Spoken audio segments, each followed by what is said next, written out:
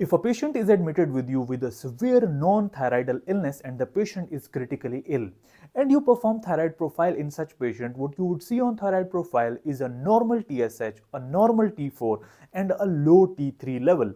Isolated low T3 level in severe critically ill patients indicate euthyroid sick syndrome. It does not mean that that patient is having any problem with the thyroid gland. What it indicates is that during the critical illness, certain cytokines are produced and they inhibit the conversion of T4 to T3 in peripheral tissues. Therefore, the T3 levels are low and TSH and T4 levels are normal, and the thyroid profile normalizes as soon as patient is out of the illness. If the T4 is also low in euthyroid sick syndrome, it indicates poor prognosis in the patient.